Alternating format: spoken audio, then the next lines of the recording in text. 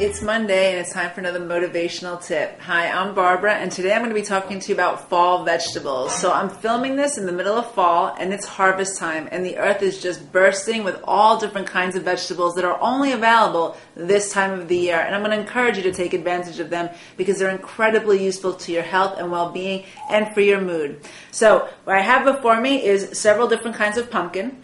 I have a butternut squash and I have a yam. And all of these have several things in common. The very first thing that they have in common is if I were to cut them open, the inside of these vegetables are either orange or red in color. The deeper the color, the more antioxidants they contain, the more carotenoids they contain. This is important because antioxidants boost immune function, and as we head into the colder months, this can help offset colds and flus that might be coming down the pike. So eating foods like this on a regular basis increases your antioxidants and helps you boost immune function so that you don't get sick as often, and that's incredibly useful. The second thing that they share in common is that they're a great source of minerals. In particular, they have a lot of magnesium, and magnesium is great for stabilizing adrenal function. So your adrenal glands control several functions in your body, from your metabolism to your sleep-wake cycle to inflammatory responses and hormone balance. They're super important and they're easily depleted. Magnesium helps to support them and nourish them in a healthy way to help create more balance in your body. So that's another thing that they do. A third thing that they have in common is that they all have a lot of fiber for relatively little amounts of calories. So a serving of yams, for example, is about 130 calories, loaded high in fiber, so that you feel full pretty quickly on relatively few calories. So having this, let's say some chicken and some green vegetables, might be a perfect complement so that you keep yourself from overeating something else, either at that meal or later in the day.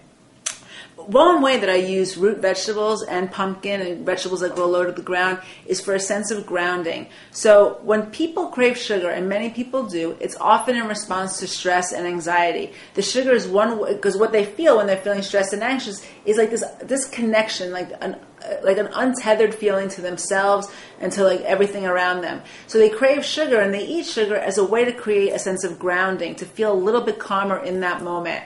Rather than eating sugar, which is very destabilizing to your brain chemistry and very destabilizing for your serotonin levels, I encourage people who crave sugar to eat root vegetables and things like pumpkin, things that grow close to the ground instead. The reason for that is, if you're looking for something to ground you, there's nothing better than something that grows in the ground. Energetically, it has all those properties. It helps you feel connected. So having something like a yam would be incredibly useful. The pumpkin, like I said, grows close to the ground, also offers that same property. So it gives you that sense of grounding that you might be looking for. But additionally, all of these vegetables are slightly sweet. They have a slight sweet property to them. So including them, like let's say every day at one meal or like 3 or 4 times a week, might offset your cravings for sugar at that day or another day in that week. So if you know that you crave sugar and you know it's because of stress and anxiety, including one of these into your diet on a regular basis would be incredibly useful. So how would you use these? How can you get them into your diet? Well, one really easy way and useful way is through soups. I make all different kinds of soups in the winter, and I use complementary flavors, complementary spices with the pumpkin. So one example might be like a Thai curry spice, which is delicious. Another example is using cinnamon or nutmeg, things like that that are typically associated with pumpkin. And these are very nourishing. You get a lot of nutrition in a small bowl. They're warming, so they're great for a cold winter night. That would be perfect.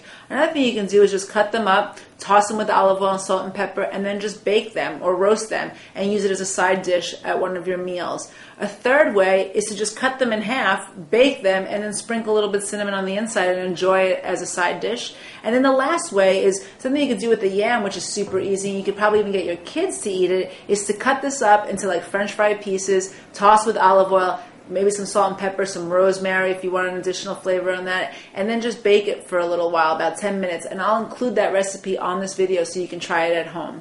So now that you know how useful it is to have these vegetables in your diet, I encourage you to go out and get some and start experimenting with them. Supermarkets are loaded with these vegetables. If you live in a farm community, then your farm stands are going to have them.